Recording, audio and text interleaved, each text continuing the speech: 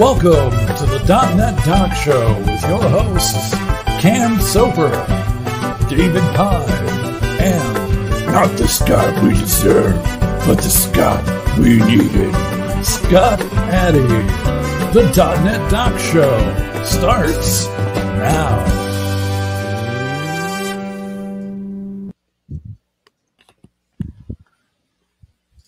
I missed that intro. And the crowd goes wild. I do love that intro. That's pretty amazing. Oh, yeah. Good afternoon, good evening, and good morning, maybe potentially to whoever's watching around the world. This is a special edition of the .NET Doc Show with my co-hosts here, Cam and Scott, and our good friend Lance Larson. Lance, you're representing what? So MADdotNET user group. We've been an awesome user group for about 15 years. And love having fantastic speakers like you, David, who are absolutely one of our favorites. Scott, Addy, and Cam are super nice to have you guys here helping out. And we will have a fantastic show tonight. And beyond that, next month, we'll have myself talking about Oculus Quest and HoloLens. So join us for that as well. So MADdotNET.com, and that's about it. Back to you, David. Awesome. Thank you so much. I'm definitely looking forward to checking that out. I'm going to share my screen here. And for those of you that are not familiar with the intent of this show, so the .NET Doc Show was born back at the end of February.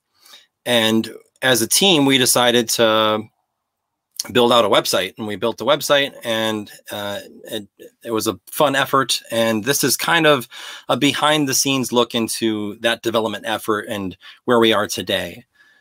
So I just put this slide deck together today. And if you're unfamiliar with me, my name is David Pine. You can follow me on Twitter at DavidPine7. I maintain a blog at davidpine.net. And if you're looking to see any GitHub or open source contribution stuff, it's all up on GitHub at iEvangelist.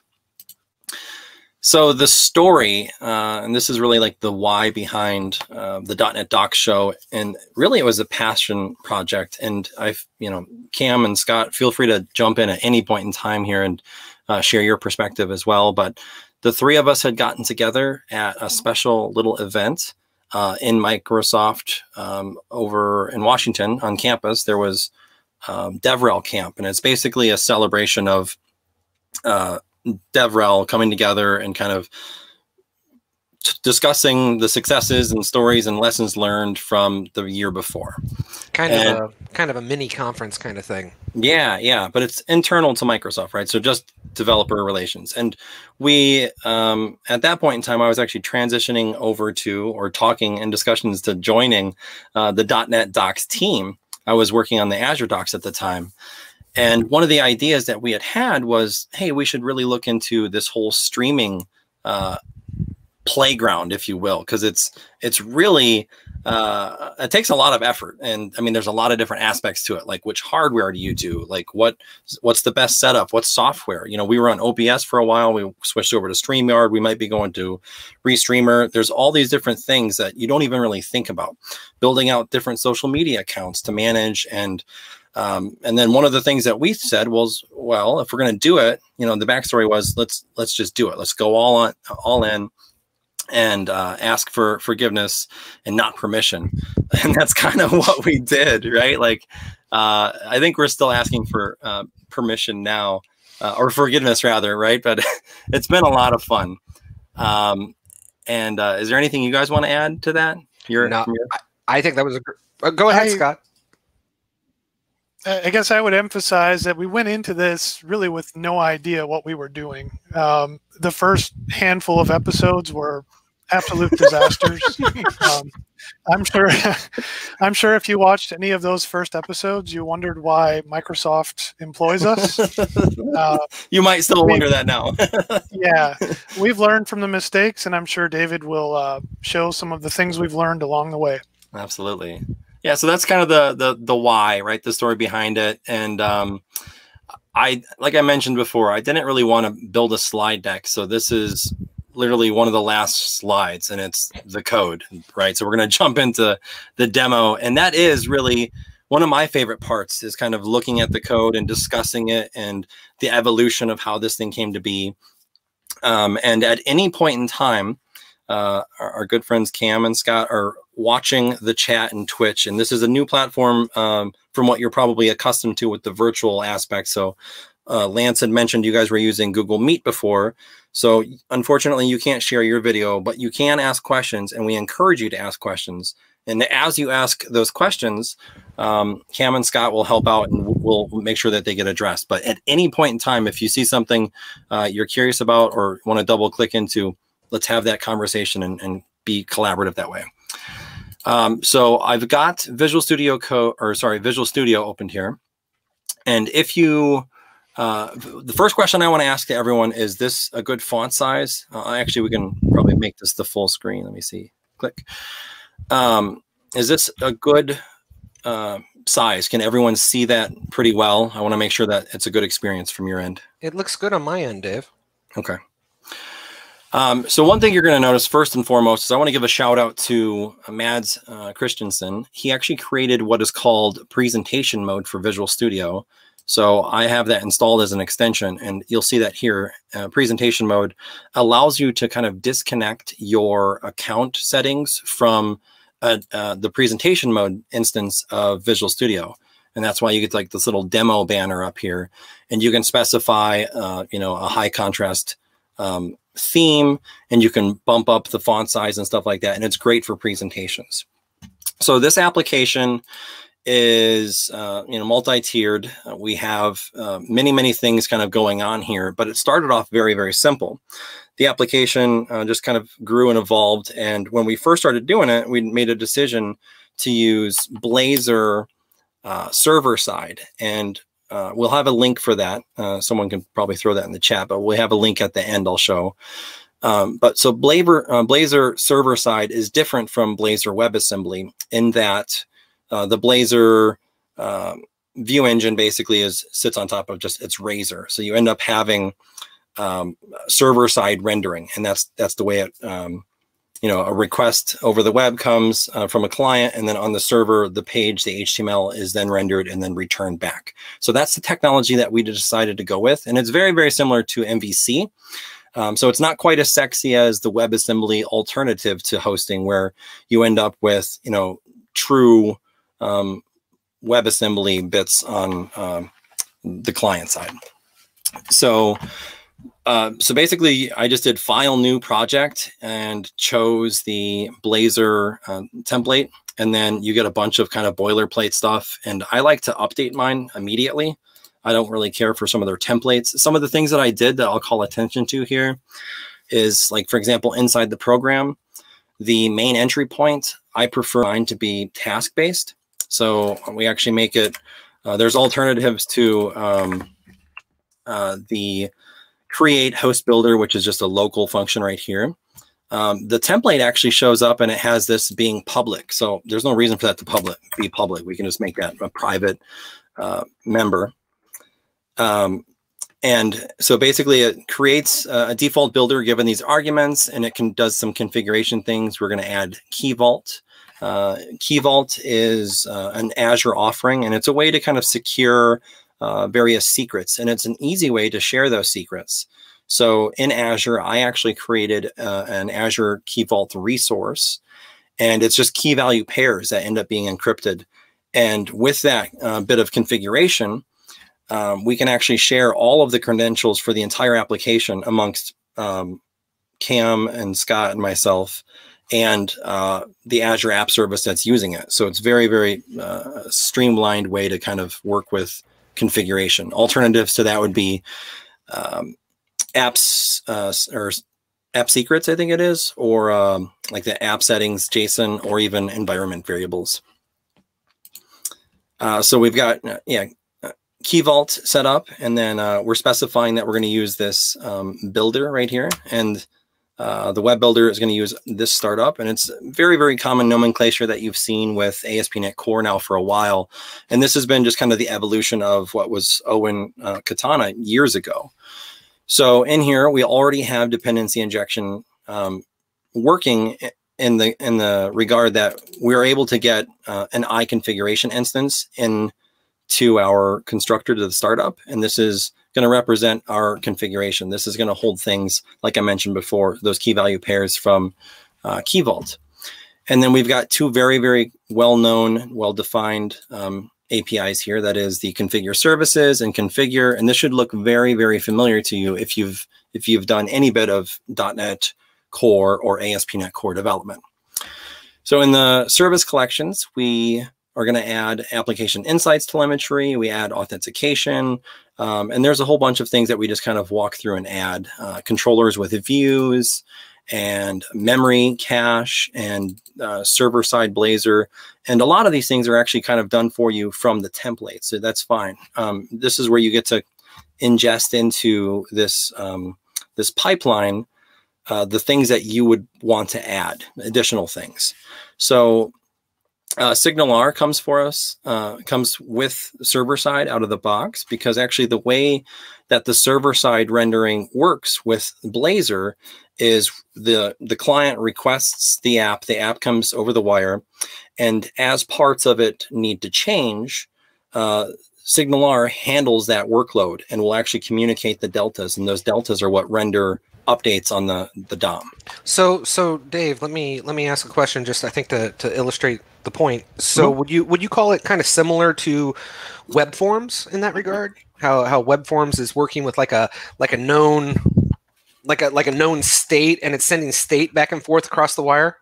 That's a very old school way of doing things, but absolutely, yeah. And it's ironic that such old technology is still kind of like the general architecture of that exists. In fact, there's our friend C# Fritz has been spending a lot of time actually upgrading a web form application, which is a really massive one, to Blazor. I think he's doing the server-side alternative. So yes, just note that it's a lot more clean, a lot more well architected. You get a lot of things like dependency injection, and it's just a modern way of doing it, right? Gotcha. You're not going to see like is post back, right? So Dave, just another question before I let you get back. So has everybody in the audience seen the website? I mean, should we like show that for like some context? Yeah, I guess I can do that real quick. Let me press buttons. I also, while Dave's doing that, I realized we didn't really talk about what we do in our day jobs. That might explain the name of the show, the .NET Docs.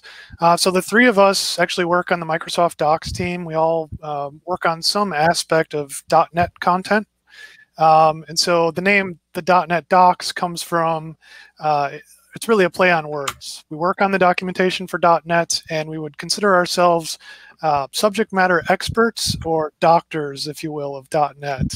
So in keeping with that theme, you notice our mascot has this COVID-19 theme. He has a mask on his face.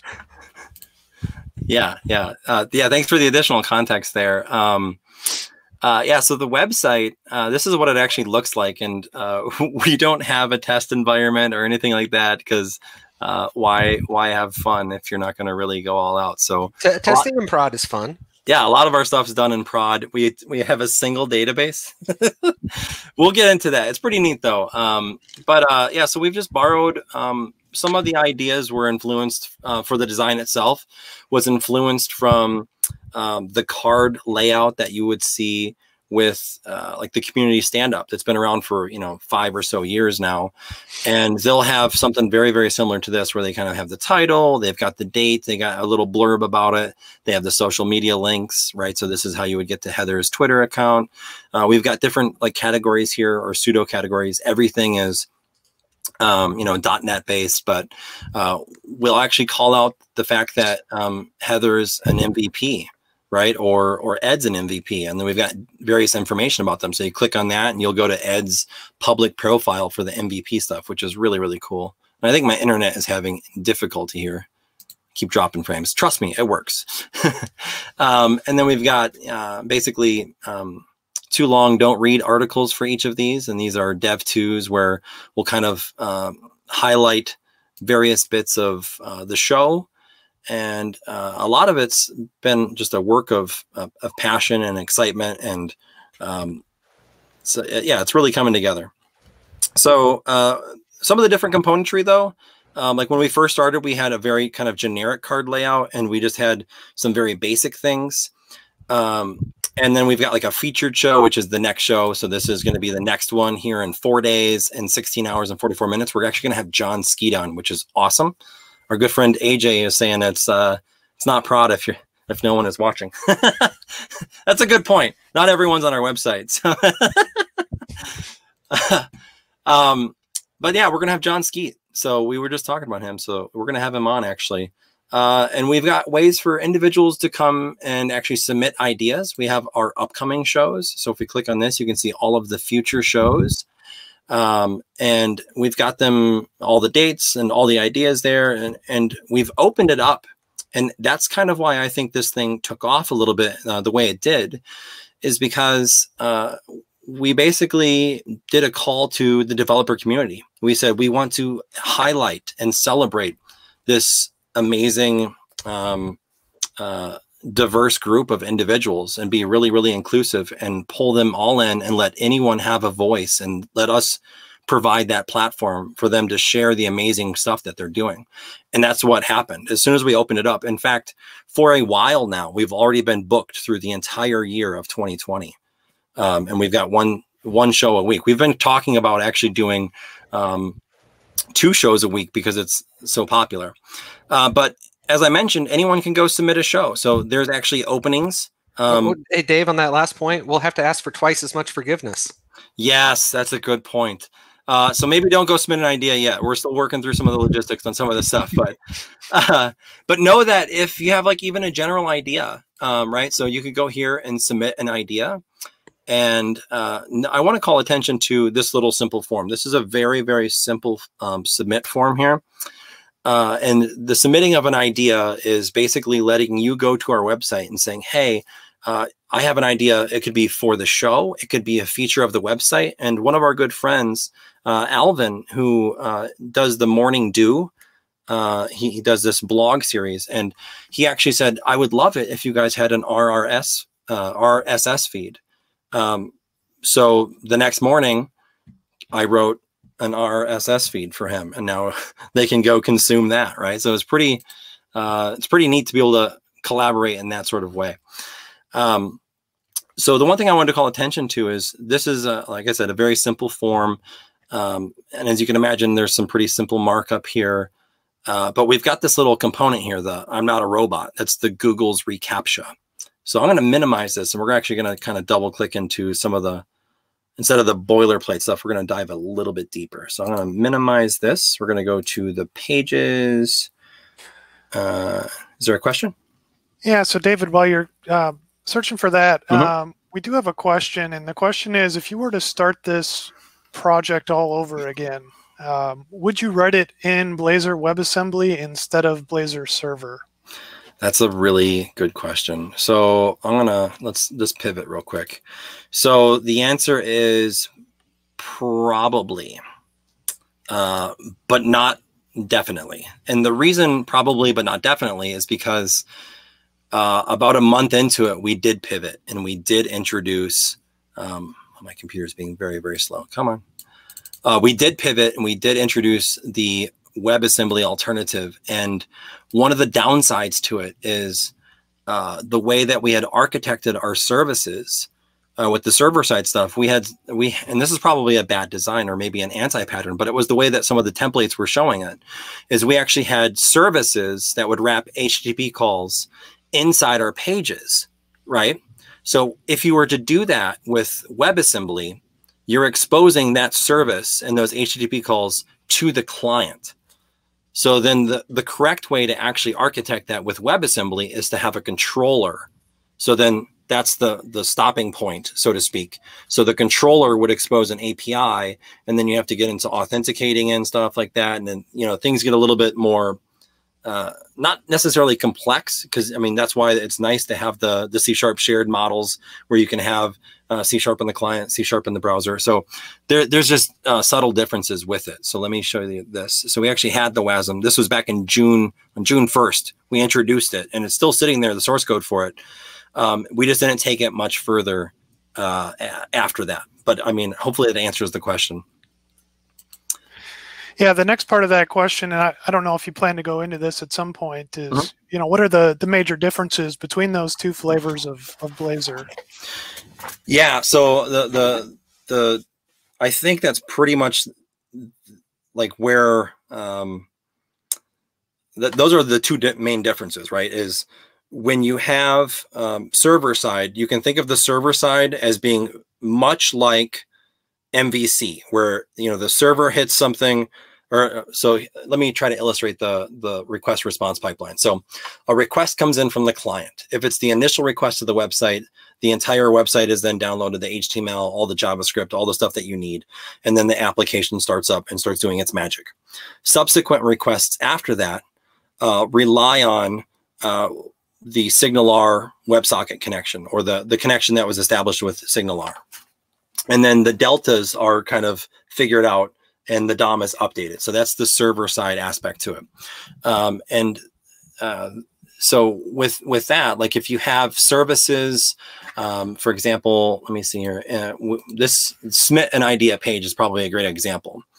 So we have a logic app service that we inject, and this is injected. And again, this is all going to happen on the server side.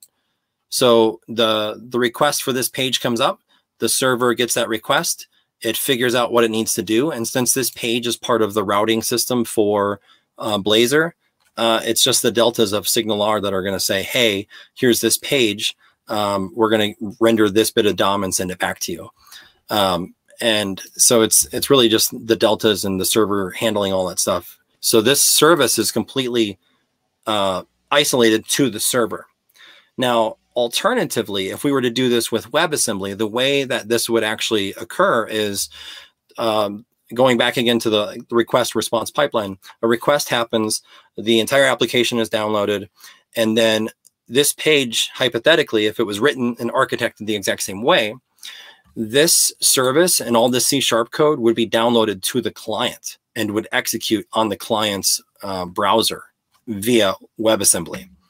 So then you could essentially, look at that, decompile it, and have all of my source code. And I mean, this is open source anyways, but you could have it in the context of an execution, which means if you were to set breakpoints and whatnot, you would have access to certain variables and whatnot that you shouldn't. The one thing I would add to this that I've personally run into with Blazor Server, while we're talking about the differences, the hosting story becomes a bit more complex with Blazor Server. And the reason for that is with Blazor Server apps, there's an active SignalR connection that's maintained to the server. So then when you go to deploy a Blazor Server app to a production environment, we actually recommend using our Azure SignalR service instance to scale that application in production. Again, because of the SignalR requirement. Right. Any other questions or? Nope.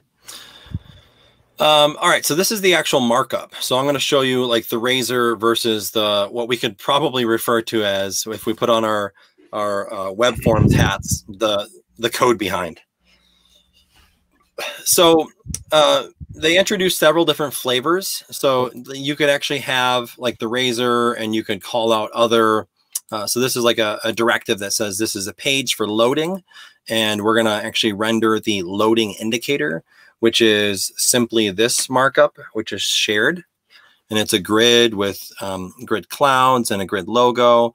And this is actually live on the site. So what that means is if we go over to the show and we say loading, this is kind of like an Easter egg for us to show off. So we're going to go to loading, and the loading is actually our rocket. Buckle up, we're taking off. And this is our progress indicator. And I wanted to test to see what it would look like. So this is what it looks like. And it's just a route that sits there and anyone can navigate to it. So that's a little insider Easter egg for you. But I just wanted to kind of show you that you can actually mix code within things like that. So we've got this little @code directive, and within the context of our Razor file, you can have C#. And this should be very, very familiar to you if you've done any MVC. It's using, again, the same actual Razor view engine that's existed for a long time. Taking it up a notch, though, is basically separating those two things. So when we create a new Razor component, in this case, a page, this is a route that says submit. So that's where the page will sit. We have an attribute here that says allow anonymous. And this is kind of cute, right? We can actually attribute this entire page with this declaration. So that says that anyone that navigates to this page is allowed to go there. If we got rid of this, no one could go to the submit page. They'd be unauthorized.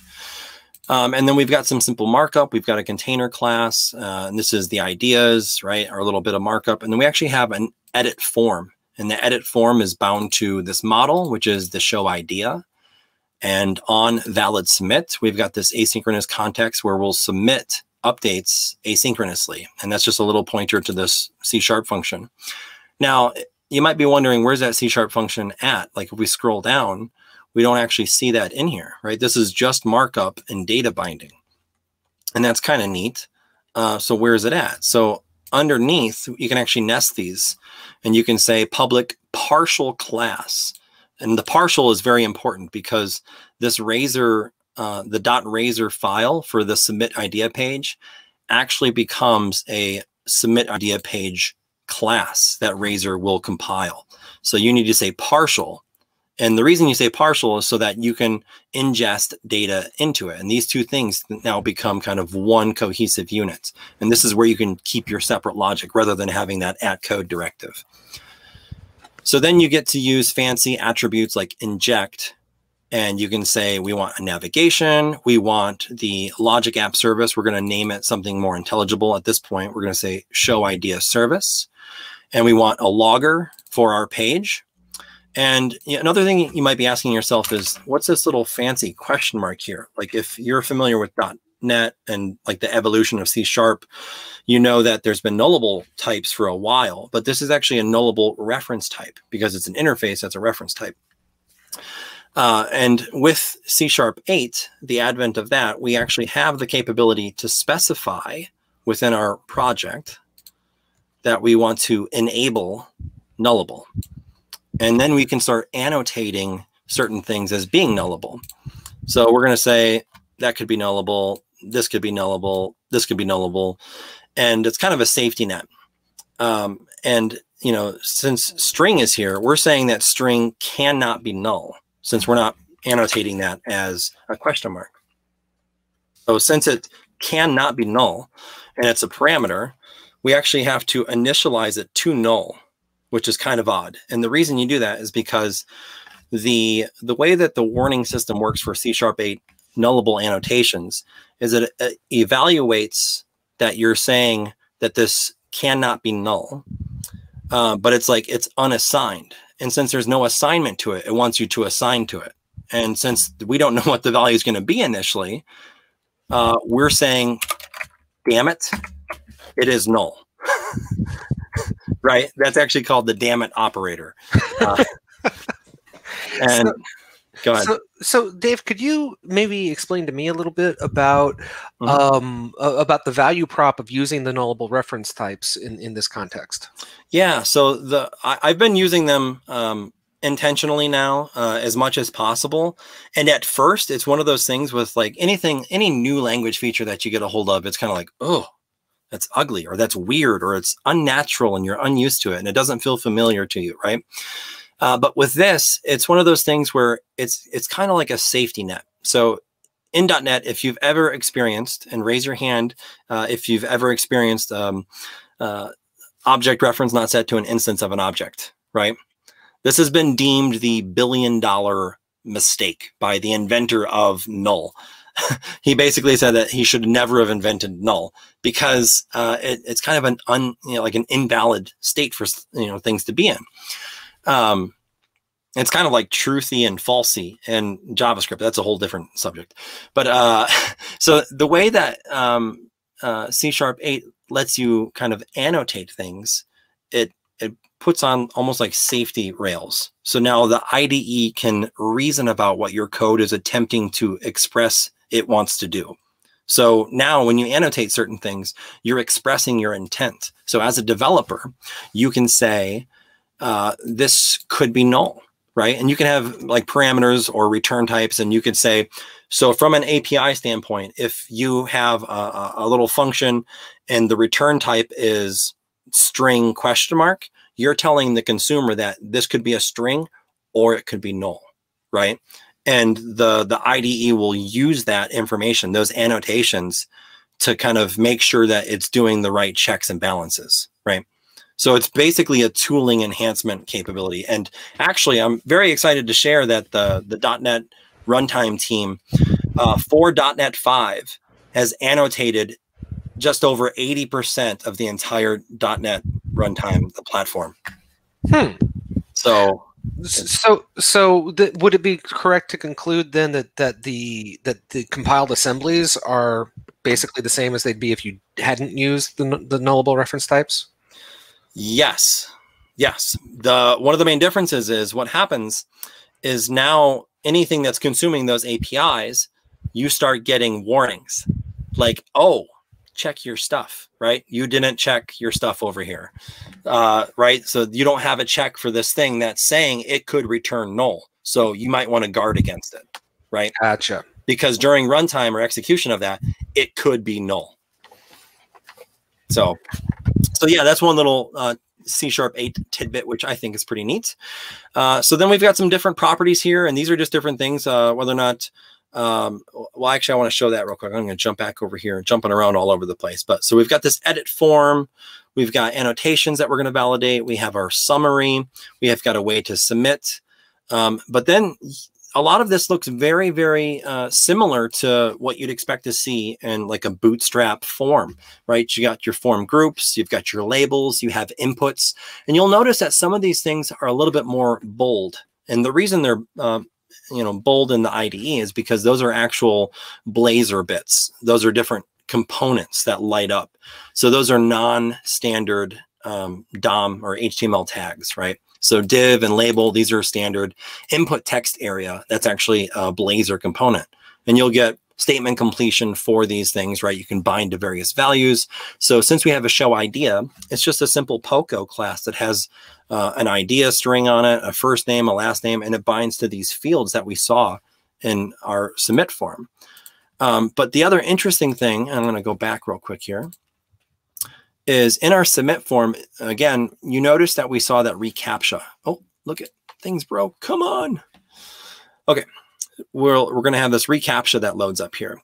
So you might be thinking to yourself, how did you get this Google reCAPTCHA, JavaScript, and all this stuff to render in the context of this server-side little thing, right? And enter true componentry of Blazor. So if I scroll down, you're going to see that we have this reCAPTCHA, and this reCAPTCHA is actually a blazing reCAPTCHA object. And we say whether or not it's been evaluated. And this is an event handler, right? This is literally an event callback. So we can say, here's on evaluated, this is our handler for that.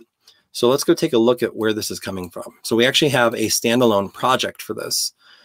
And it's just basically a Blazor component. And there's a bit of markup in our markup here. It's very, very elaborate, super, super in-depth, millions of lines of code. It's just one line of code. It's a div with an ID. And that ID is actually bound to this ID that we're given here. So we've got this little Blazor reCAPTCHA. It's just a string that we're expressing. And we've got our JavaScript. And this is an IJS runtime. And this is actually, it represents the instance of JavaScript, like the runtime, within the context of our component. So we're going to inject that and hold on to it. And we're also going to inject some reCAPTCHA options.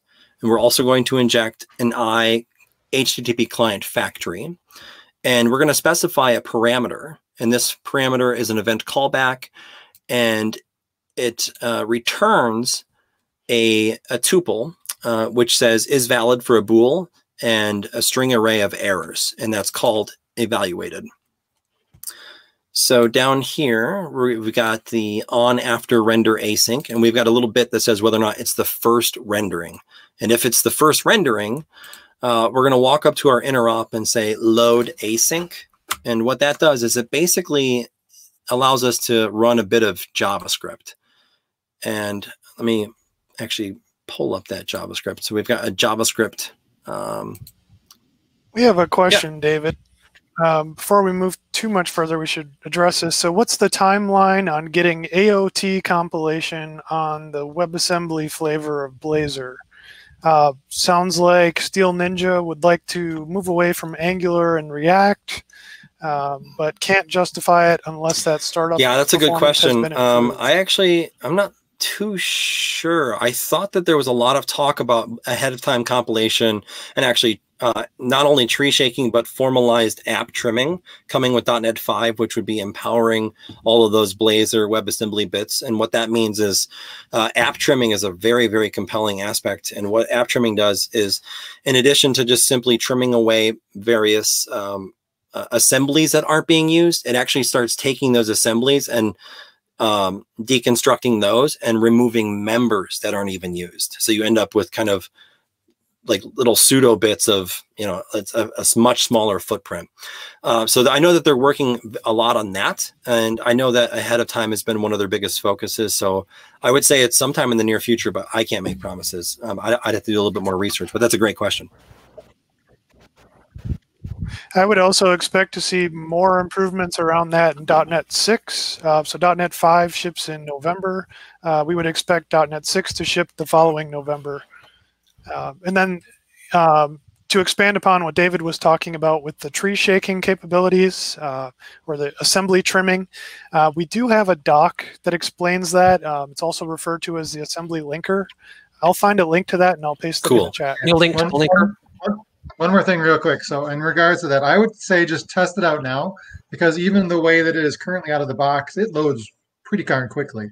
So even without the optimizations, I would definitely give that a try. Don't let that be the stopping point. And then literally as they roll out a new version, you'll get those updated features. So I wouldn't stop. I wouldn't put off working on it now. Absolutely. Yeah, I would definitely second what Lance said. Like, I'm a huge advocate for Angular. I can't stand React. But I know that Angular even ships, and it's a pretty substantial initial hit for a SPA, right? You're looking at 2.5, 3 megs, even with Webpack and kind of getting rid of some of that stuff. So, I mean, you're not too far off with, Blazor WebAssembly already. So, and that's before a lot of those major improvements come through. So take a chance, live on the edge. So back to this JS interop. So this is just a class that sits here and it takes on the JavaScript runtime instance. And we can walk up to it and we can actually invoke various things. And what that does is that's basically serving as the proxy between C# and JavaScript in the context of our component.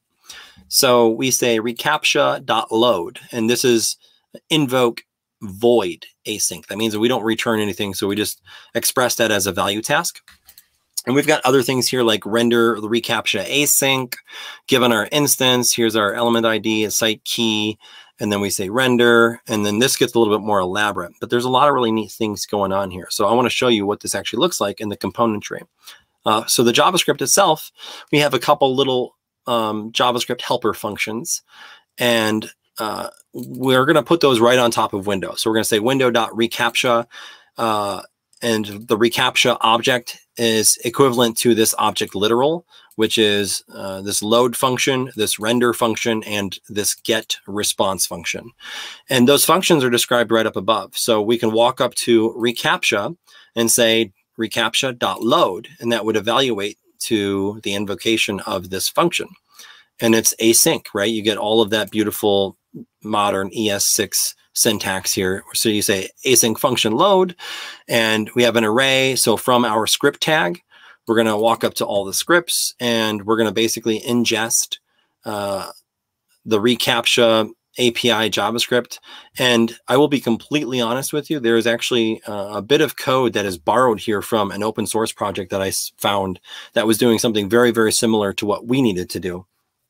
And they didn't quite componentize it. So we took it to the next step and have it as a component here. And I've been considering putting it out as an actual package for people to consume.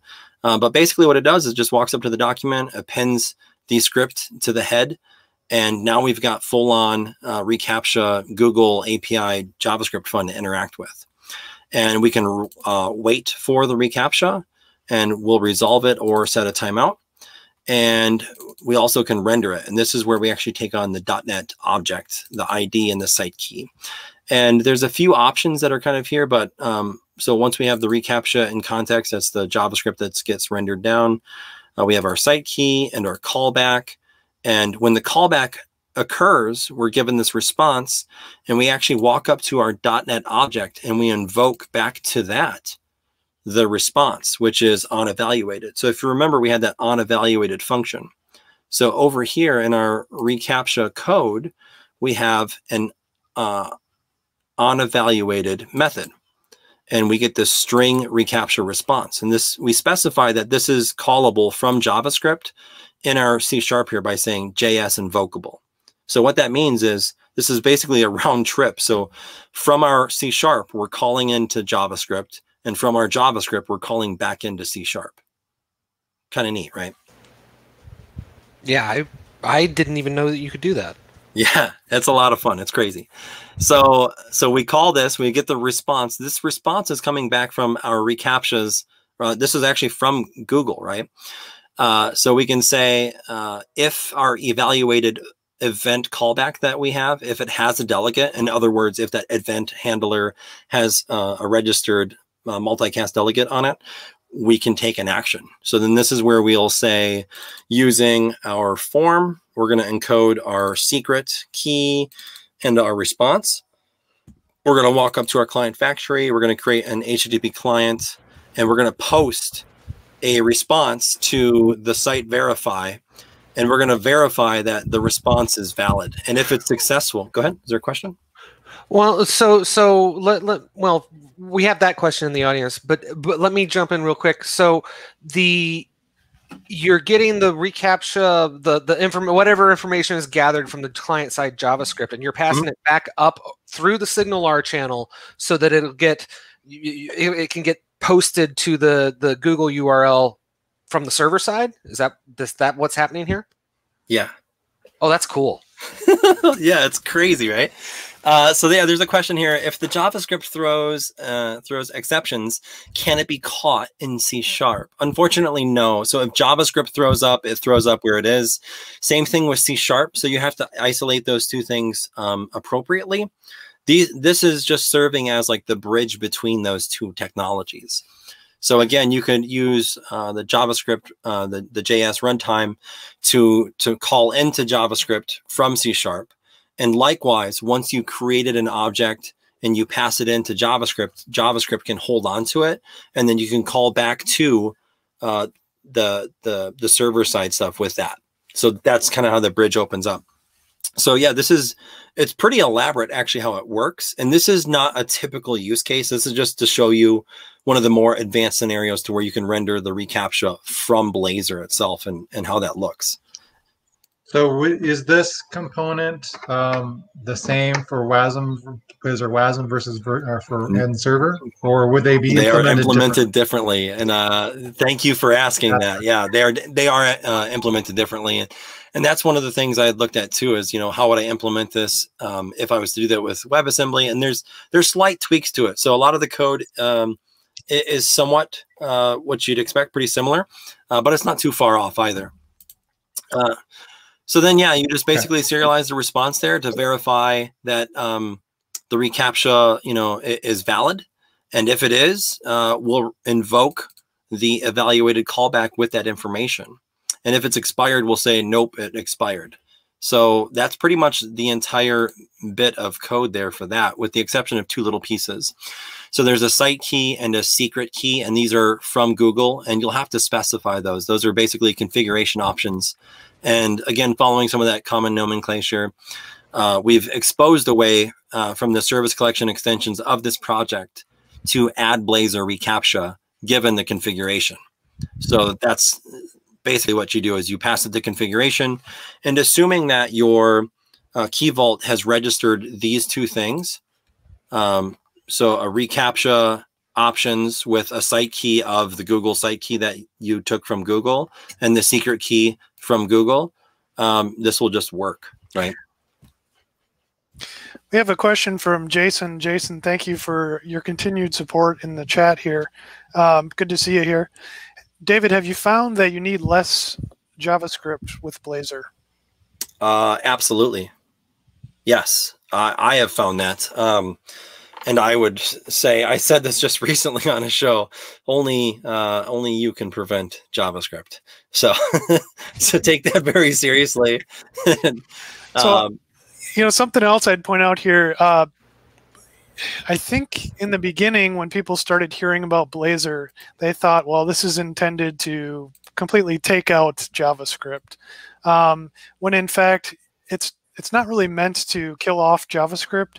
You can, if you choose to, have a single page app written in Angular or React or, you know, your framework of choice, and also sprinkle in Blazor components. And those two can just happily coexist.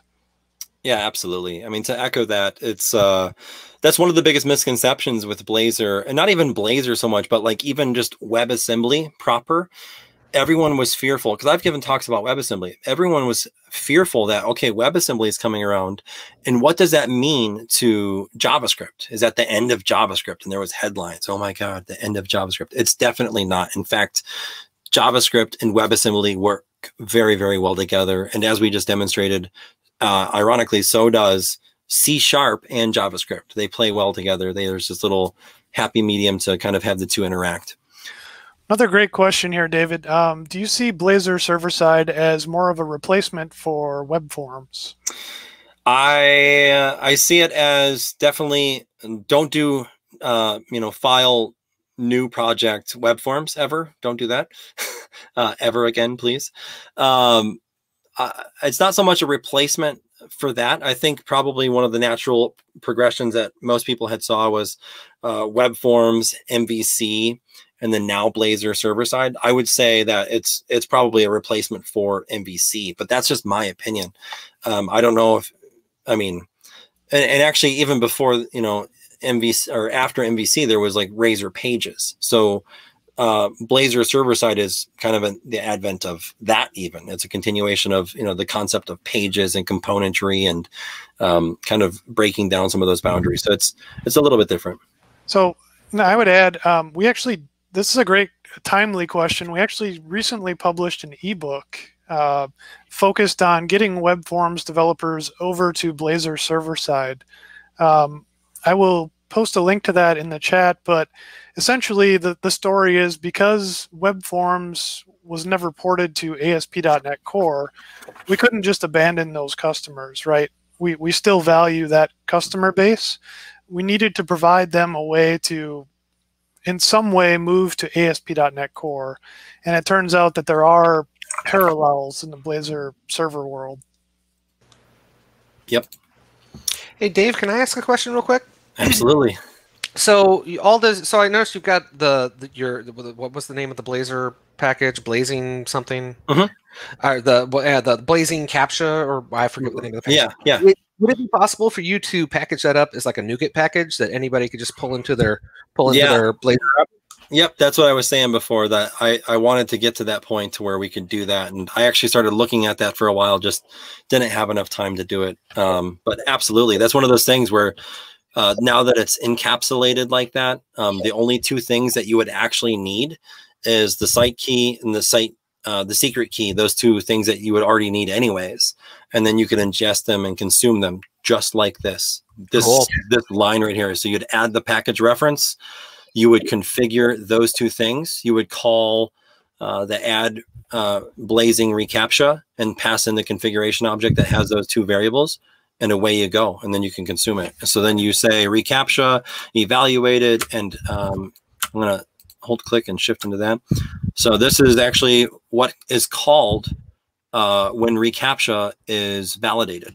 So if it's valid or errors, we get this tuple instance, and we'll invoke that asynchronously. And the way that, I mean, the reason that we have to do this is if you don't call invoke, it doesn't execute in the correct synchronization context. So since this is happening disparately at some unknown amount of time, kind of outside of the server, the signaler pipeline, so to speak, we need to make sure that this gets marshaled back to that to say, hey, this happened.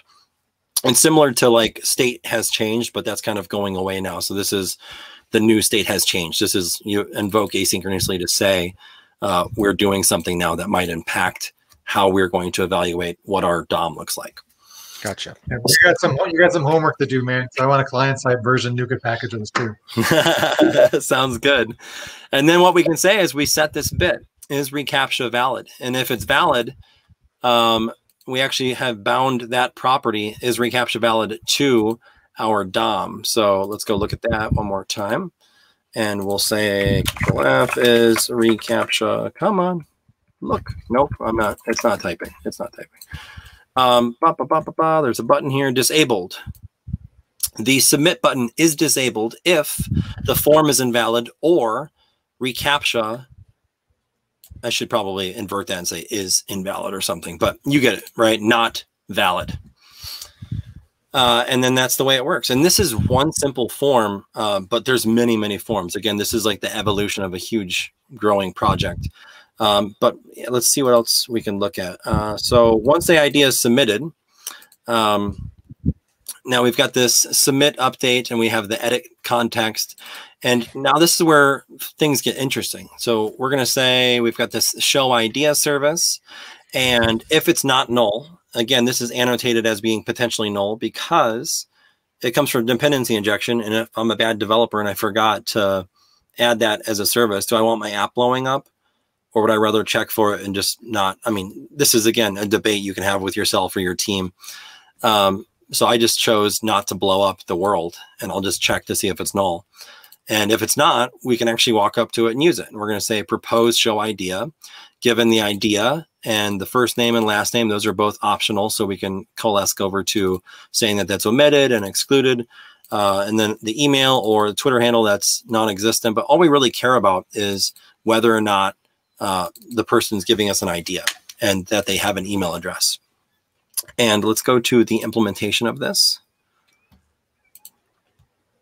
The implementation is pretty straightforward as well. This is where things get kind of cool now. So we're actually into a different project. So we left the context of our web and we have isolated services now. So this is our service tier. And here, you can have any standard service functionality that you want. So I have a proposed show idea that takes these parameters. I see a question here. Is it possible to introduce Blazor into an existing MVC application? Scott, do you know? I have not tried it. Thank you for the question, Jason. Again, I have not tried it with MVC. I have done it with Razor Pages. So if it's possible with Razor Pages, I assume it's also possible with MVC. And I say that because Razor Pages is built on top of MVC. Mm-hmm. So I think yes. I guess the answer I would provide would be yes, it is possible. Yeah, that's a good question. So yeah, we've got this service here, and then we're going to post JSON async, and I just have a little helper function that's pretty generic. And what it allows me to do is pass in an object and URL, and we're going to serialize the object, and we're going to have some string content that we're using. And I want to call another C#8 feature out right here, and this is the using declarations, which are basically allowing us to do this with the omission of the extra parentheses and the extra squiggly brackets, explicitly stating our scope. Now the scope for content is inferred based on its usage. So it's basically the same thing as wrapping this up. But now, instead of having this deep nesting of code flow, you can actually just look and it's more lined up vertically this way. So it's kind of nice. So we've got our client, we post our content, and we ensure that everything's happy. And you might be asking, well, where is this actually going to? This is kind of a weird place. So we actually have our settings that are coming in, and we have a post show idea URL. So there's this URL for Logic apps, and Logic apps are amazing. Cam actually introduced me to them. I had never used them before, and I'm going to pull open my portal. But Cam, do you want to say a few words about Logic apps? Because I think they're a pretty amazing innovation, and they're really super duper lightweight. So the whole idea behind Logic apps is kind of building block programming. Like if you've ever done like day of code with your hour of code with your kids, or volunteered at your kids' school to do that or whatever, it's a lot like the language that's used for that, like Scratch. If you've ever played with Scratch from MIT, the kind of this educational programming language, Logic apps reminds me of that. You've got these building blocks from different web services, and the idea is that you're just piecing them together and getting piece of data A over to service B, and different endpoints, and we'll see here in just a second what it looks like, but it's really useful. It's like if you're familiar with if this then that, IFT, it's like IFT on steroids. Yeah, exactly. That's a good way to put it. So you basically walk up to your Azure instance, your Azure portal, and you do a new resource like you would for anything else, and you say Logic app, and you get into basically creating a Logic app. And Logic app has this little designer. The designer's, I think, pretty intuitive, because the first time I used it, I was able to figure it out without doing any reading whatsoever. And it's, I think, ironic that I don't like reading docs because I write docs all the time. So I choose not to read them. I choose to fail and learn that way. But anyways, so basically you can specify what the trigger is going to be for one of these. And I say when an HTTP request is received. Let me see if I can bump this up a little bit. Bump. Come on. Zoom. No. Yeah. That's not working, is it? So when an HTTP request is received, there's a zoom thing in the upper right of the. It's not actually zooming in though. It doesn't do anything. Yeah, it's garbage. Oh wait. Do you have Zoom it installed on your machine? I do not. It's working, but it's not actually updating that percentage. That's weird. Anyways, so one thing to call out is you get this HTTP post URL, and this is the URL to my endpoint that we were just posting to from settings. And again, those settings are coming from Key Vault. When our app spins up, it pulls those down, and then we have those configured in Key Vault. And this URL is essentially sitting there. And I'll just go ahead and chime in on this a little bit. That URL has an OAuth token in it, and Dave, don't show the rest of it for God's sake. But the authentication is all handled by the OAuth token embedded in the URL. And then you actually get to specify the JSON schema, and you can say what your object's going to look like. So now, in the context of this trigger, this Logic app, it has full understanding of what you're passing it. And assuming that you actually pass to it the object that you're promising you're going to, you can take additional actions. And in this case, I say, I want to send an email, right? So when you go to our website and you submit an idea, we'll email all of the stuff that you give us, and we'll end up getting an email on our site. We have a shared inbox, the .NET Docs show at Microsoft, and Cam, Scott, and I will get it. And the same is true for any other Logic app functionality. So it's a trigger comes, right? That's basically this endpoint and the sending of the email with all the content from it. And so we specify these with like the idea. Again, this is mapped from the object, the JSON schema that was given to us from the trigger above. And it's very, very straightforward. It took literally 5 minutes to basically set up an automated email system with Logic apps. It's insane. Well, and let's boil that down just a little bit. It's what you've done is you've created a RESTful endpoint that you have a schema that you can submit, that you can post an object to, and that you get a formatted email sent to wherever. That's an afternoon's worth of work in Web API, but it's And right, and then you have to have a service and authentication. You have to have an SMTP client available. You have to handle retries. You have to do all, yeah. So there's a ton of stuff that just happens for you. And I was thinking to myself, oh man, you know, they're asking for automated emails, and how are we going to do this? And I was literally thinking SMTP server, or like the client bits that come from .NET. Right. And I was like, oh, okay, I'll have to code that up as another service. And what's that going to look like? And where should we log to if it fails? And what credentials are we going to have to log in and put inside there for the key vault? And yeah, it's literally just a URL now, and call it. So that's pretty awesome. Is there a .NET Doc show going more into detail on this? No, this is it. This is your special edition right now. There you go. Love it. So we actually have several different logic apps. We've got one for calendar updates and calendar invites. The initial calendar is created. So when people submit a show, and if we accept that show and we put it into the roster or our schedule, we'll send them a calendar invite, and they'll have all the information in there. And once we get closer to the show actually happening, we'll update it. And that's all programmatically from the website. So once you go to the website, we actually have an admin page that is only allowing cool Microsoft employees in. So, which is so by cool, we mean David and Cam. I'm not allowed in. Too many Scots. It actually threw a Scott overflow exception. He's joking, but for some reason that we have yet to determine, it won't let his Azure Active Directory credentials. It doesn't like them. It won't let him in. So he's not a loaner machine. That's why. There's other things. Oh man. So yeah. So now I have the admin. I've logged in, so now I can sign out if I want. But I have a few additional things that are sitting here. And one of those things is our shows, but the shows in the context of like editing them. So, oh, it looks like we've got, oh, hi, Andy. I'll admit that I'm not directly in C#, or not working directly in C# is odd for me. But every time I see logic apps, I want to know more, and I feel like I should use them. Yeah, you probably should use them. I have felt the same way.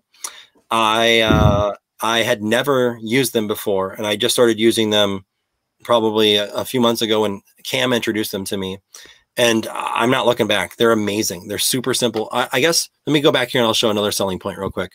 So when you send the email, you can actually get a response if you want from that. Like you can get additional context out of it. But you get all of like the overview of successful calls to it, and like basically like the telemetry on this stuff. And like you can click into it. Like if any of these, like look, the first one failed. Well, why did it fail? You can click into it and actually see the payload at that point in time and determine what was wrong with it. Was it malformed? When did this happen? Who was the client that was requesting it? It's super cool. I don't know. I love it. Didn't we have some occasion to do some kind of neat round trip thing where we had to go find an existing something on your calendar and update it?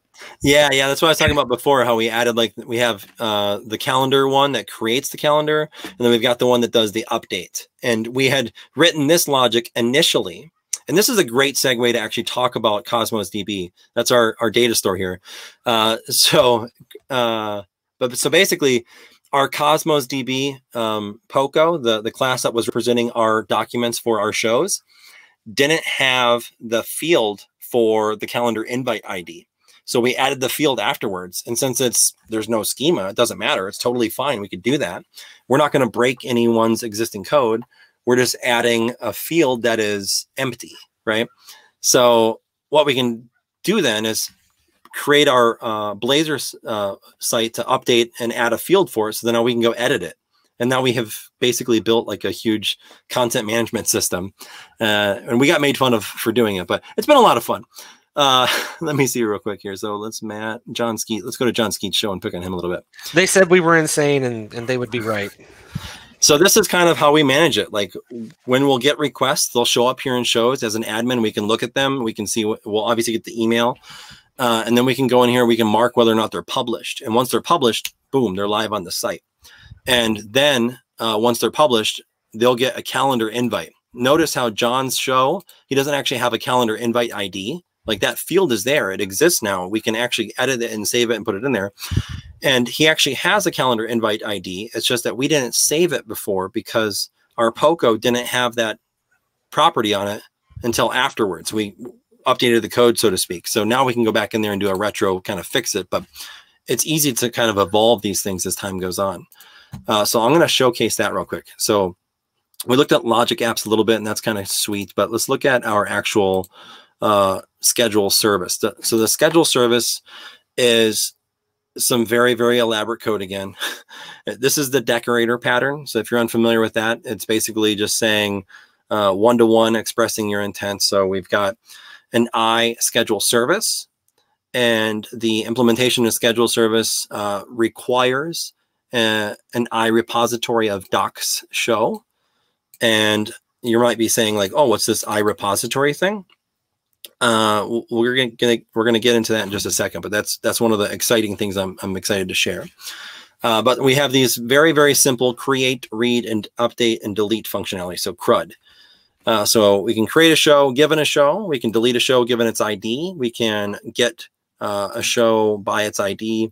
We can get all shows since a date time, or we can update a show. And those are simply expressed to the repository. Very, very simple. So now if we go look at the repository itself, the repository is kind of the same thing here. It takes a generic T, where T is a document. And the document is another very, very elaborate thing. Of course, that's my sarcasm. This is very, very simple. It's an ID that is initially assigned to a new GUID as a string, and it's a JSON property of ID, it's lowercase.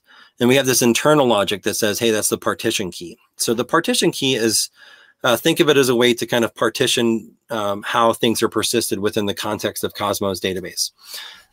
So would that be comparable to, say, tables in a relational database? Sort of, yeah. So yes and no. It's kind of like saying that this is one of its main identifiers, and this will be the thing that's guaranteed to be unique about all of them. Mm. So we've got this document. So anything that, whoops, where'd we go? Anything that is, come on, anything that is an implementation, or sorry, a subclass of document, any T, has this functionality, right? The create, read, update, and delete stuff.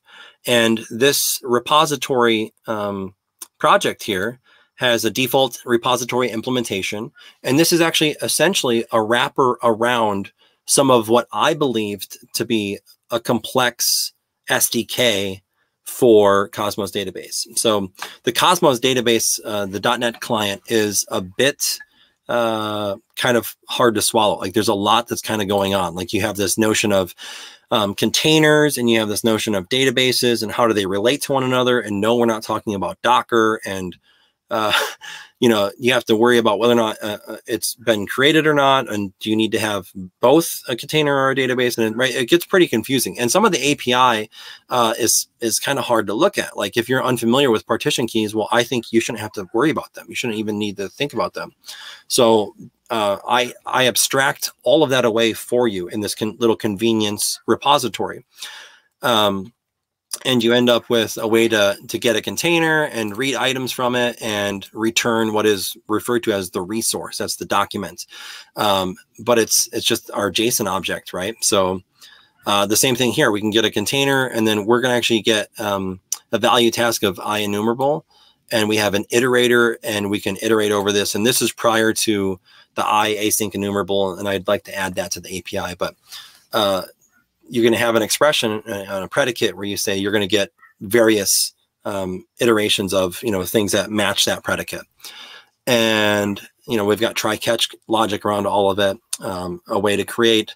But all of this stuff right here, I mean, all of this complexity is just abstracted away. So what the beauty of this is we add, when you take on this package and you say add Cosmos DB repository, you expose an I repository of T, but the generic type as singletons. So they're a one-to-one mapping.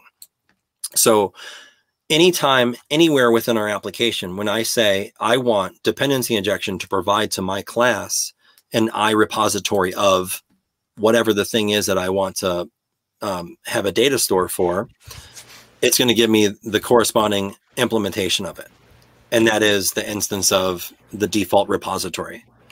So it's a generic way to express a very, very elaborate kind of wrapper that simplifies Cosmos DB dramatically. So then you get stuff like this to where we're able to persist objects with ease. I mean, this is really, really simple. Like I think this is a huge improvement to what the .NET SDK does for Cosmos DB right now. Hey, David.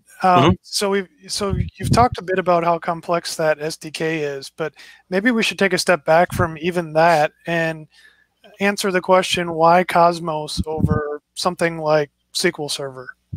Yeah, that's definitely a good question. So one of the decisions for me was the fact that I didn't know what our shows were going to be shaped like.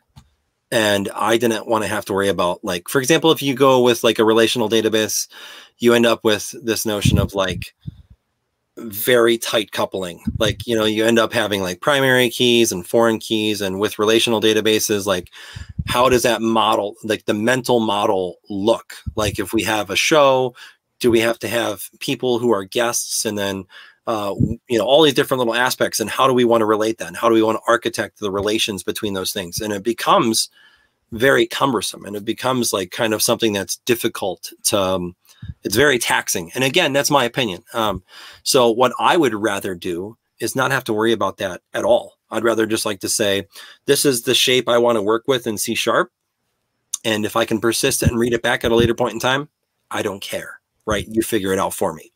And that's kind of what NoSQL does. Like this document database structure here, it allows us to literally just take any object, and as long as it can serialize and deserialize from JSON to our C# object, doesn't matter. So we actually have some models here, and I'll show you what our docs show looks like. It is a subclass of document, so we already get an ID for it. So anytime I instantiate a docs show, it's going to have a brand new ID, which is, again, from that GUID. We've got a date. We have some bits, whether or not it's a placeholder, whether or not it's scheduled, whether or not it's in the future, whether or not it's new, if it's been published or not, whether or not a calendar invite's been sent, right? All this little bit kind of state about our show, the guest stream URL, and then we have an IEnumerable of person, but we call these ones guests, and we call these ones hosts. And then we have tags and titles, and you can see it, like there's quite a bit of little, I mean, it's not super elaborate, but it's enough to where there's like this kind of organic hierarchy of things. And this has evolved dramatically. This is probably one of the most dynamic objects of the show itself, of the content, of the thing that we've kind of built out. So during the creation of the website, this has been one of the most commonly changing things because we didn't really know all the things that we were going to care about. And that's the point of it. It's almost agile in that you don't have to know. It can evolve. We can drop properties. We can add properties. And the way that Cosmos works is if you add a property, what happens is, there was an object already in Cosmos that existed but didn't have that property. When that object is read back out of Cosmos, it's hydrated without that property being set. Not a big deal, right? That's how we can add to our form a way to edit that field. Done. No problem at all. The other situation is if we remove something, right? That might have potentially broken a relational database situation, right? If you start removing things or changing things or altering the structure of things. In this scenario with Cosmos DB, it simply doesn't, right? It just adapts to it because it's just, you read it out and then you put it back in and then away you go. Just serialization and deserialization is the only part that could break, really. Exactly. Yeah, so there's other parts here that we could show off. I'm trying to think what's cool to look at. Are there any other questions? Has anyone else chimed in with something? Nothing yet. For the folks in the chat, if there is something you're curious about, feel free to ask. I'm going to try to see if I can't find something really neat. And it doesn't. I was just going to say, it doesn't necessarily have to be a question about the website. If you have any questions you know, even tangentially related. It's a, you know, we're here. Yep. And I was going to say, I'll put up the banner again, but you know, if any of this code that you've seen so far piques your interest, the website itself is open source on GitHub, and you'll find the link right there in the banner. Yep. So real quick, can you show us where you call those logic apps from within this Blazor app? Did you show that before? Yeah, that's actually from, for example, like the submit idea page. So okay, got it. So for like when you send out the emails, would that be called any differently? You're just going to be calling the URL basically. Right that logic here. app. So I'll show you. This is a live demo from MADdotNet. Dance is so right, and then we'll even throw in a little bit of fun stuff here. Okay, there we go. I love it. We'll just put that in there. David Pine 6, of course. Notice how the send button is not enabled, but if I hit my reCAPTCHA, I'm going to kind of talk through. So I click this, and this is going to execute that JavaScript that we were looking at from our Blazor component. So the click event, this is going to blow your mind. All right, so I click on this, and what happens is the HTML registers that that click occurred. It calls into our reCAPTCHA logic, and the callback is then invoked, and it has an instance right now of our .NET object, and it calls back into our server code over the pipeline and says, hey, evaluate that this response is valid. And so it walks up to that site verify from Google, and it says, here's the response from this user's interaction when they clicked I'm not a robot. And if it's valid, it will then come back here and say, yes, you're valid. And then I'll enable this button. So all of that has to happen. Click. Am I a robot? I might be a robot. I'm not a robot. Ta-da! So I can hit send, and it's going to say, awesome, you're amazing, because it's Lance. And then I should have an email. I'm going to pull this up real quick. This just came through right now. Whoops. I'm going to pull it up on the screen. Give me 1 second. Double click. Come on. And Dave, just to Lance's point, could you show us the HTTP client code again, real quick? Yes, let me do that real quick. This right here, or the actual implementation of this? Yeah, it was the actual implementation. Okay. Because there was, I remember somewhere in there you were getting an HTTP client and doing the post. Yeah. So in this object up here, we inject an HTTP client, and it's the shared client because we have 3 different logic app instances that we've set up. We've set the one for submitting ideas. We've got one for creating a calendar invite for a show. And then we've got the follow-up, which will update a calendar invite from a given show. So all of those exist within here. So we've got the create, we've got the update for the calendar invites, and then we have a request show. Proposed show. So proposed show idea. So we've got an idea, first name, last name, email, Twitter handle, and then that's expressed as this post JSON async with a new anonymous object. The anonymous object has an idea, a first name, last name, email, and Twitter handle. I mean, that's the arguments right there, but just as an anonymous object. So we kind of package it all together.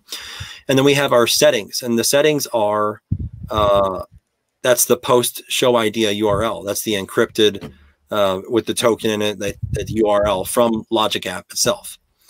And then the post is basically this little helper function that's shared, which is async value task bool, post JSON async given T, which is whatever object we want to serialize to. And we're going to say our URL. And you'll notice that that object up here, this anonymous object, was actually the contract. That's the JSON schema that we put into our Logic App. So we've got our URL, and we post it to the client. And then if it's successful, we're done. It's as simple as that. And one neat thing about the Logic App, when you set up that schema, is you don't actually have to do it in the format that they define schema in. You can just give it an example, and it'll infer schema. Yep. And then, yes. So real quick, when the logic apps and the authentication aspect, you say it's a static, basically token that's basically embedded into the URL. Is that the best way to go about doing that? Is that a long-term secure thing as opposed to like signing into? Is there any other type of authentication for the logic app, like signing in, getting a bearer token back, and then passing that token along in the HTTP header? You know, it's a great question. I don't have an answer for you because I've always just done the OAuth token in the URL. Okay, cool. Yeah, I don't know. If you think it's good, if it's good enough for Cam, it's good enough for me. Well, I mean, store that URL secretly, but you know, when the HTTP request gets formulated by whatever client, the you know, everything after the question mark is sent over the encrypted channel. So got it. Okay. So I did want to show off another thing here real quick. So Cosmos DB, and I will admit this, a lot of people actually say that they think it's expensive. And I don't know, I don't have to pay for it because I work for Microsoft. So it's not like I have to worry about it, but other people do. And that's a valid concern. So the way that we architected this was to actually be kind of cache heavy. And the way we did it was we actually implemented a hosted service. So within the context of our ASP.NET Core application, we can have, so it's in process, right? In process with our application side by side, we have a background service running. So, and that lives outside the context of the request response pipeline. But it's nice because since it's in process, we can actually share a caching mechanism. So certain request response pipeline things that need the documents or like the shows, for example, they can rely on cached instances of those. And we'll use this service worker or the schedule worker rather to periodically cache those. So we've got a sliding full cycle delay and absolute expiration. We have our memory cache, which is iMemory cache. And it's just basically comes from the Microsoft extensions. And you can say add memory cache and you get that. There's a different way to do like a distributed caching if you want as well. We didn't need that because we only got it on the one server. And then so we have our the other thing to call out is this inherits from background service. So then we can override the execute async. And this is basically the stopping token. So when the application is ending, we can hold on to that token and evaluate whether or not it's been canceled. And if it has been canceled, we'll gracefully shut down. But what we do here is we periodically will check to see whether or not we want to update our cache, and our cache will just be like the source of truth for our shows. And whenever we need our shows, like for example, in the index page, we have, I'll show you what that looks like. So our index page loads up, rather than asking for the schedule stuff raw, it's asking for the memory cache, but we also have a couple other things here. We're doing stuff with feature flags, and I mean, we could probably go on and on talking about all the stuff here, but when the thing is initialized, we're going to, do I even use the cache? What am I doing? Oh yeah. Oof. Don't even know my own code. So we walk up to the cache and we have this static class that basically holds on to our keys, and we call it cache keys conveniently. So our show schedule, that's the key for it. And basically we say get or create async. So if it's already there, great, we're going to use that one. Otherwise, if this is the first request in, we're going to say that's evaluated as the schedule service getting all of the shows from this far away, right, since that date. And if it's the first time in, that hit will incur, and then all the shows will be there, and we'll do some logic and make sure we display them correctly in our grid of cards. Usually this, go ahead. David, I was going to say, I'm not sure if you pointed this out already, but there's some weird syntax there that folks may not have seen before, the exclamation point period. Can you just explain what that is? Yeah, that's actually going back to the dammit operator I talked about a while ago. So since this is defined as being null, so right, look at the IDE actually lights up here and it says, whoa, whoa, whoa. It says schedule service may be null here, like, because I didn't guard against it. And because of that, I would have to either wrap this in a if service schedule is not null evaluation or expression, or I can simply say, at this point in time, I trust myself in the code in the dependency injection framework enough to say that, damn it, that thing is not null, right? And it hasn't blown up yet, so that's good. I probably could safely change this to not, right, to say that this isn't going to be null, but then it would want me to do this sort of stuff where it says, darn it, it is null right now because dependency injection hasn't occurred yet, right? So then you end up with kind of a give and take, like how do you want to annotate it? And that's kind of a good question, I guess. I haven't decided. I mean, you can do it either or. If you decide to do it this way, you have to kind of express with a bang outside there. Otherwise, it's going to want you to check. But it's probably pretty safe to say that. Jason says, that's crazy talk, knowing David. Yeah, it depends. I mean, it depends on how you want to annotate it, but that's a good question. What else do we got here? So there's any questions? Can you debug? Yeah, go ahead. So is it worth talking about Noda time? So we're using Noda time in the project. That's probably been one of the biggest pain points for us. Actually, next week we have John Skeet coming on to school us in Noda time and do a live code review and show us how we're using it wrong. Yeah, there's been. Well, to that, I didn't mean to cut you off, Dave. Did we ever fix the problem where gosh, what was it? Something the website was doing really weird that it was trying to show our video stream when like 3 hours off from when we were actually doing it? All right, start with what is Noda time? Yeah, all right. So Noda time is an open source project that John Skeet it's been a passion project of his for many, many years. And so basically, John Skeet's got a bit of a chip on his shoulder when it comes to date time and the way that different programming languages will represent date time. And very, very valid. Very, very valid reasons. There's a lot of things that are kind of frightening about how things have worked or not worked, and date times have been a huge, huge pain in the ass for lots of people, myself included. If you want to see some very colorful language, look at the commit history in the comments. It's not great. It's a profanity filter moment.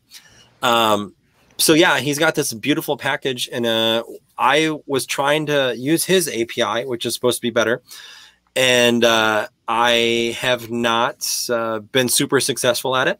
So we're very, very thrilled. I've been intentionally kind of letting some of these date time bugs stockpile, knowing that he's going to be on the show. And the idea for the show is to actually, and we're doing it next week, Monday, by the way. So we know it's Labor Day, but we're gonna take one for the team. 11 a.m. next week, Monday. We're gonna have John Skeet on, and we're gonna have him in this code base, right? The #1 contributor to Stack Overflow is gonna rip apart my C#, and you're gonna call it terrible, but in a much better accent than I have. And yeah, that goes without saying. But the just so we're clear, we're telling everybody, hey, tune in Monday at 11 a.m. Central. This is not the channel that this is not the Twitch channel you'll tune into. This is our original Twitch channel when we were an unofficial thing, and now we're like officially a Microsoft thing. So now we get to use the official Microsoft channels, and this one sits over here, and we use it for special occasions like this. Exactly. Yeah. Send me the link, and I'll make sure I send it out to everybody who was part of this. Awesome. And then, yeah, so we've got this date time service, which has been a place where I've been trying to encapsulate a lot of the logic, but it is nightmarish. It is crazy. It is insane. Doing anything with date times is, it's a lot of fun. I mean, I've written some really crazy stuff too, like this interleave with adapter, which is an extension method which walks up to enumerables and lets you pass in all this crazy stuff. This is where I start getting embarrassed about my code now. It's like, I don't want you to see this. Why did you have to bring it up? We do have a question unrelated to Notatime, but I want to make sure we get to it, and then we'll switch back to Notatime. Can you debug your client-side Blazor? Yes. Yeah. Yes, absolutely. I could set breakpoints, and in the C# on pages, for example, those breakpoints will hit. In fact, you can actually set breakpoints in the JavaScript as well. You can have them in the JavaScript and in the C#, and you can go from one to the other, and it's a really crazy experience. But that full experience end to end like that is only possible with Visual Studio proper. If you're to do this with Visual Studio Code, you don't get to set breakpoints throughout the entire thing like that. I think you can just do. I actually haven't even done it, so I don't think you can do it fully on like that. But yes, the answer is yes. So yeah, we're not going to look at this. We're going to save this for Monday's show. I will show you this cool little thing though. So C# introduced ranges, and this is clever little end inclusive or end exclusive way to express a numeric range. So we've got 20.31. So that means actually, oh God, that's right. It's end exclusive, but this should be a 2. But anyways, we can say is in range. And this is actually an extension function that I wrote that walks up to range and says, and extends it, right? It says, given this value, is it within there? Is the value within the range, right? Is the value greater than or equal to the start value, and the value is less than or equal to the end value? And it's a pretty neat little extension function on top of range. So then you can say, here's this range, 20 to 31. Is that day within that range? It's a pretty neat little thing. I don't know. I'm proud of stuff like that, so don't make fun of me. Not any more than usual, Dave. Yeah, I do lots of little clever things like that. Well, I call them clever. They're not clever. They're probably a pain in the butt, but you can unit test them, and that's all that matters.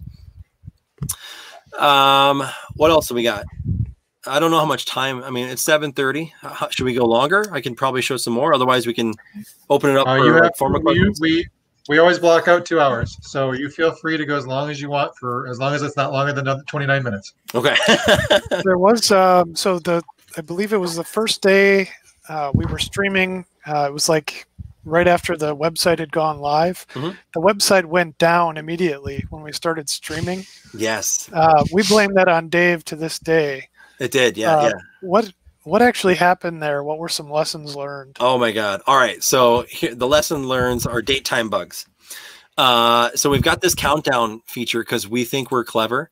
So if you've noticed here in the homepage, the featured show, we've got this logic. That's what that inner leave with adapter was, by the way. It was walking up to all of the shows, and it's basically doing this enumeration over them. It's iterating over them, and it's determining which ones are where and when they're going to occur relative to the current time. And it's saying anything that's in the past, we're going to put on the bottom part of the page. Anything that's in the future that is not the next show is expandable here with the upcoming show drop-down little thing. And then the next show is what we call the featured show. That's the next show that we're going to showcase.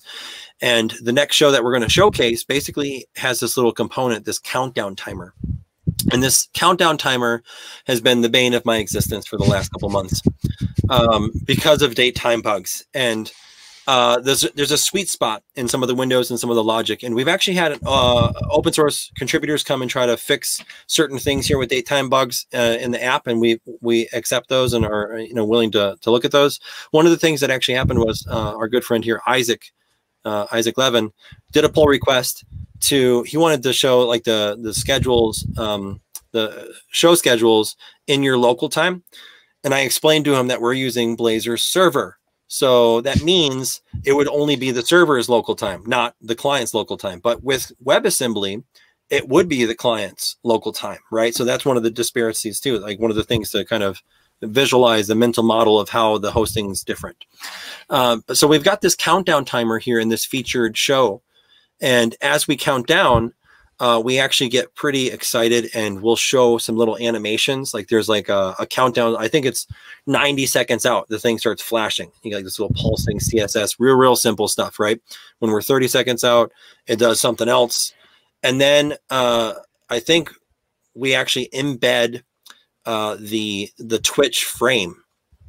And then once the show comes in, you'll actually see like the live show coming into it. And it's a pretty neat little feature, right? To kind of say, here's the countdown, here's what the show looks like if we're days away, but within, a couple minutes out, we're flashing, and then boom, our website actually turns into a viewer for our live show, and we embed it in there. But that function is all based on this one countdown component. And the countdown component is pretty simple. So we have some markup. Well, the markup is simple. The other stuff's not. And I'd love for anyone here who's better at programming, probably everyone on the show, to come do a pull request to help me clean this up. But as I remember the occasion Scott's talking about, when it was that Twitch embed, when it opened up, is when the site just crashed. And if you notice, I put up the Twitter banner. This is a nice segue into the next disaster of the story, but I'll let you finish this one first. That's right. Yeah, that's a good story. All right, so we've got this div, and we have a shadow and a background, and we got our little countdown. That's like our paragraph there, and we've got another div, and we have some spans, and these are literally just the time remaining, which is a time span on our component. So we've got our days, hours, minutes, and seconds, and we just do string interpolation, formatting those with double digits. And we actually have this. This is another little Easter egg. If you're gonna do if you're going to look at our website, you can actually right click on the DOM by the countdown, and you can pull this up, and we'll show you the actual date time object as it was. And this is to help me with debugging, so I can see what the thing was, but it's hidden, so you won't be able to see it. It's not actually rendered there, but it's physically in the DOM. And then, so our countdown timer component. Oh, so we've got the show duration. The show duration is basically an hour long. Every show, that's what we try to time box ourselves to. So that's what we have the implementation being. And then we have our show time. This is the time that we have scheduled the show to start. And then we have a callback that says whether or not the show is starting. And we've got a navigation manager. And this is the navigation manager is where the insanity started, because we ended up in infinite loops. We were trying to get cute with our countdown logic to say, once the show is starting, we're going to actually reroute to ourselves right back to index. We're going to force our page to reload. And the reason we were going to do that is because then we would say, oh, now the show is starting, and we're going to embed the Twitch stream, right? So then we've got our date time service. We have the time remaining. We have got a CSS class, and this is just a placeholder for imminent, like the show is imminent. And we've got our date time. That's our evaluation for the actual the difference in the date time, like for what it is right now versus the show time itself. And so when we start our countdown timer, we're actually using a system. I think this is a threading timer. Let me pull it up. No, a system timer. So system timers, like this is like a legit .NET component model system timer, right? And it's crazy that you can use that. So we're using that timer, and we have an elapsed event, and we wired to that with the on timer elapsed event handler. And we do our async void because this is actually before I talked with Sam Harwell. That's another segue. But in fact, you should not be using async void even for event handlers. That was like the longest running thing where, the only exception was with event handlers, but now that's not even true. And we're not going to change our suggestions though. But so that's an aside. Message me if you want more information on that. So we've got our time zone information, and we're going to convert the time now to the central time zone, because that's where we live and that's what we care about, I guess. And we're going to do some evaluations on that. So the show time minus that time, that's the time remaining. And this is what's really neat about this being server side. This is, I guess, one of the advantages. Because it's server side, this time is actually synchronized for every single client, right? If you had different clients that were running WebAssembly, you would actually end up with slight variances in that countdown timer. But with this way, you don't. It's kind of crazy. So we're going to say re-enable timer and look at whether or not we've already started. So this is if the show is over. The show duration is actually the time remaining is greater than the duration of the show duration. And we're going to stop the timer and unregister the handler. And then we're going to navigate to the index. That means the show's over, and we're going to tick over and kind of relay out our next featured show, which would be at that point 6 days and 23 hours away. Else, if the show has already started or has not started, what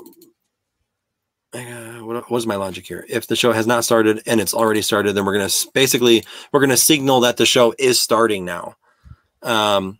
Else, if it hasn't already started, this is where, like I said, the logic just gets a mess. And I admit this, and I need help. Help me. Send help. Please help. But this is where all the bugs were, and I've got them worked out now. It works, but it's not beautiful. So it starts in 30 seconds. So now this is when we'll actually embed the stream. Reversed the in-range extension method because why not? Oh, that's cool. Thank you for that. Someone just shared that they reversed the extension method. Awesome. So yeah, so if I encourage everyone to go watch the .NET Docs.dev show just before our show to see this actually running in production, because what happens is 90 seconds out, we start blinking, and then 30 seconds out, we overlay our embed for the Twitch stream. And then after the show is done, we'll actually restart the show or re-navigate to the index, and the show will just basically update all the layouts, and then it's the next show. So it's entirely neat. But the thing is, if you actually hit F5 manually, it doesn't show you the embed thing at all. So there's opportunities for improvement. But this was the source of many bugs, because what was happening was when the show was started, there was a flaw in the logic, and it kept forcing the thing to do like an infinite reloop where it was navigating back to itself for that entire hour that the show would be on, and we were crashing ourselves. And it was funny. It was really entertaining. It's like, oh my God. So I'm sitting here. It gave us an opportunity to make fun of you anyway. Yeah. No, I love it. That in our Twitter account, which I'm hoping he talks about at some point. Yeah. All right. Hey, real quick, before we go into that, I do want to share. So McNerdius is the one that reversed the in-range extension method. I really like what McNerdius did. I want to show it real quick. Yeah, show it. I am going to share mine. All right. Yep, that's right. So, yeah, he changed the extension method around a little bit so that the syntax works out like this, so that you have the number first, and then the is in range, and then you provide the range as the parameter. Love it. Yeah. Zoom in on that a little bit, because other people, it's kind of hard to see. I like it. So basically, yeah, you're extending int rather than the range itself, which is awesome. I love it. That makes a lot more sense, because I could say date.day is in range and give it the range. Beautiful. Cool. Thank you for that. I'm going back to your screen, Dave. Is that new for Visual Studio 2019? The range stuff? No, I think range was actually introduced in C#8. C#8, or maybe 7.1. I think he's talking about Visual. I think he's talking about the Visual Studio styling, though. Oh, he's talking about your font. Yeah. I get that a lot. Yeah. Okay. So the font I use, I don't use Cascadia. That's the Microsoft one. I actually use I use Fira. Where the hell is it? Fonts. Press buttons, hope for the best. Click. Wow, it's really slow. It doesn't like my streaming and my audio and all this. Fira code. There's actually an open source repository for it, and it gives you all of these beautiful programming ligatures. Like you can say arrow, or no, double arrow that, or maybe not. Maybe it doesn't do anything. Maybe I'm lying. I think. How about this? If not true is not equal to. If you do not equal, right? Equal false. But see how it changes that into like that little funky looking slash thingy, and that's a bang and then an equal sign, and I'll show you. Boom. What does it do for unnested generics? That's it went into nothing. It doesn't do anything. It's like a task of oops, actually, come on, man. Let me type this, will you? value task. Do I have that in context or no? No, nothing. Oh. And then another, let's just say, which one? I enumerable of t int. It doesn't do anything. David, so McNerdius had the .NET Fiddle example, and that made me think of something that might be worth sharing with folks here. So if you are interested in playing around with things like the new C# 9 features, David can show you Sharp Lab. Yeah, Sharp Lab. Oh, this is sexy.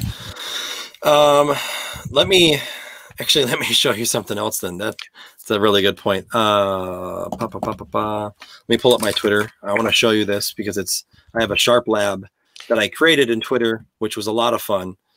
Come on your Twitter, not our shared Twitter that you broke. We'll get there. Yeah.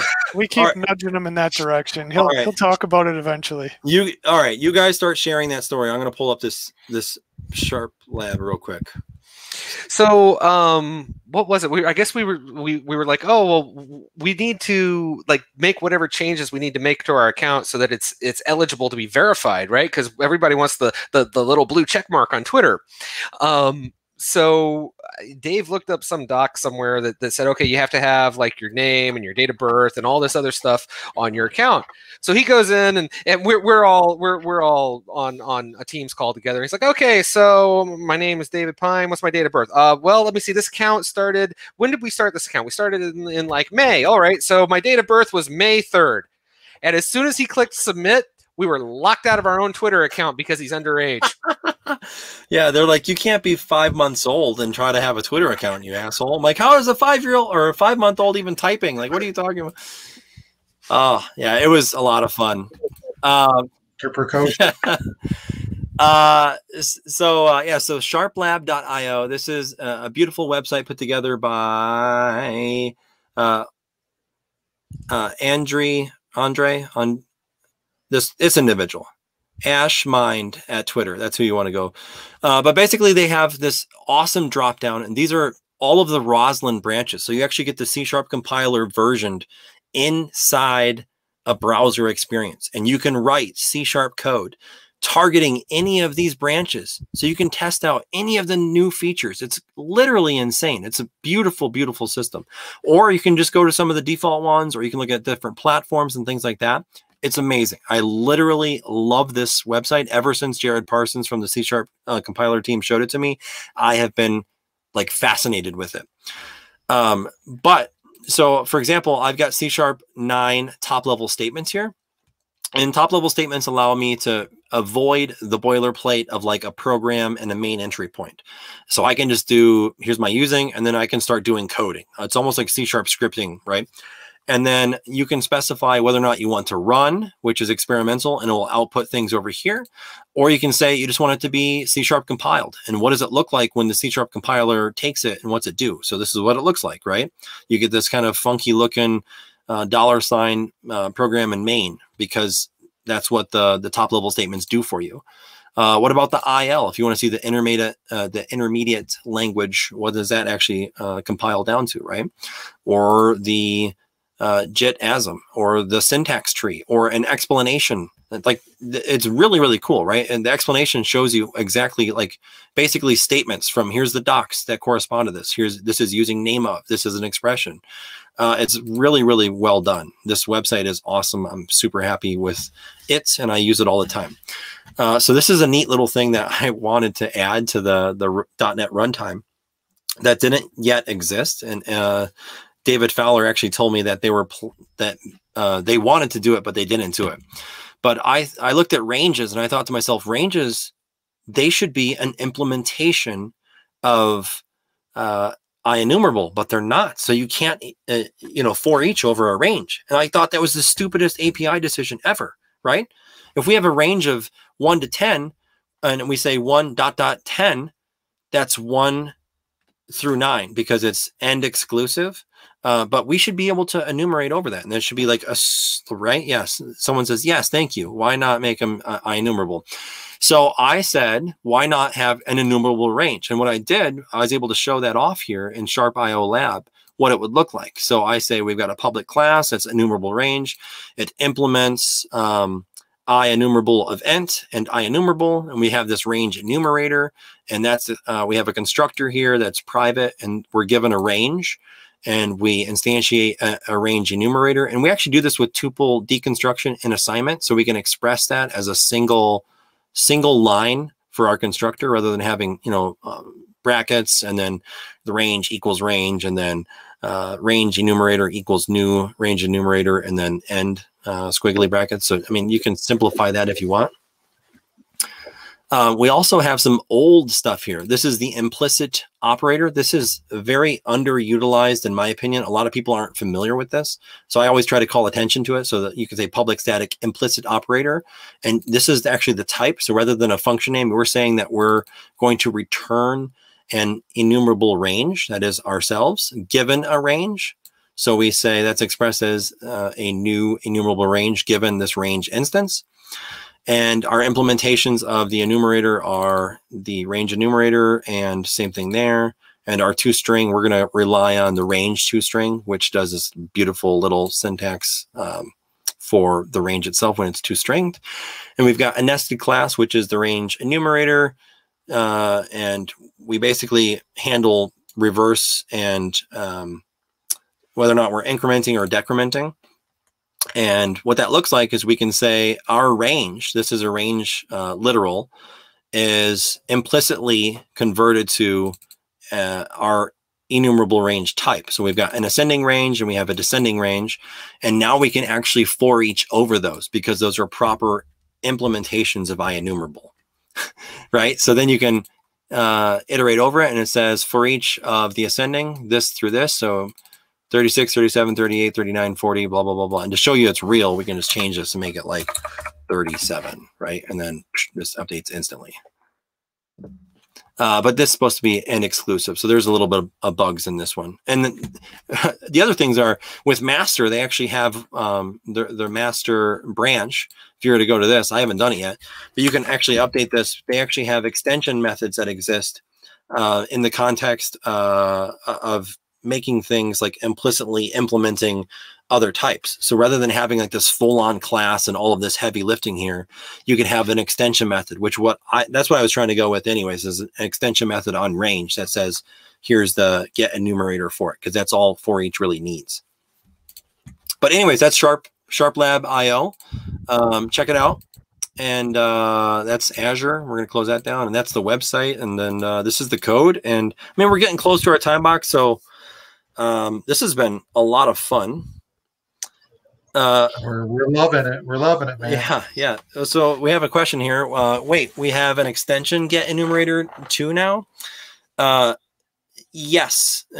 With C# 9, you will be able to use extension methods that will implicitly allow for those sorts of things. So you'll be able to, in C# 9, extend range and have an extension method for it, and then it will be able to be for eachable, right? You'll be able to handle that all there. So it's, yeah, it's getting, the language is really improving and I'm super happy with it. David, question people might be wondering, maybe you know the answer, is .NET 5 required to use C# 9? Yes. I think that's one of those other things. So with .NET 5, both C# 9 and F# 5, they're going to start going kind of hand in hand. So as you start seeing the progression of .NET, another thing to mention is like the cadence, the ship cadence for .NET. So when .NET 5 comes out, you might notice that Microsoft keeps saying .NET 5 Wave. And the reason they're saying Wave is because it's intended to kind of be markety in the sense that it's going to extend for more than just November, right? So the wave is from November into up to next November, which is going to be .NET 6. And the reason is because there's going to be changes, there's going to be improvements, there's going to be things that break along the way. And then just like with any product, this first one in November here is not going to be LTS, but .NET 6 is going to be LTS, long-term support. So with every next iteration or rev of the proper .NET version, you're going to get updates to languages. Awesome. Well, I think that sounds like a fantastic way to kind of wrap this up. I want to say thank you to you guys so much. This was fantastic. We loved having you here.